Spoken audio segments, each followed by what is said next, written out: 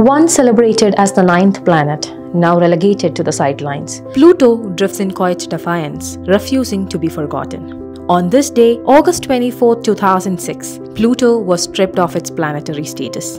Discovered in 1930, Pluto was long considered the smallest and the most distant planet.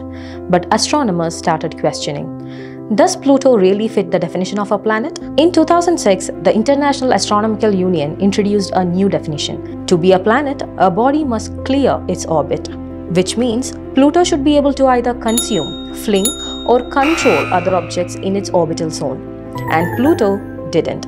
In fact, Pluto shares its orbit with many other icy bodies and debris, especially in a region called the Kuiper Belt.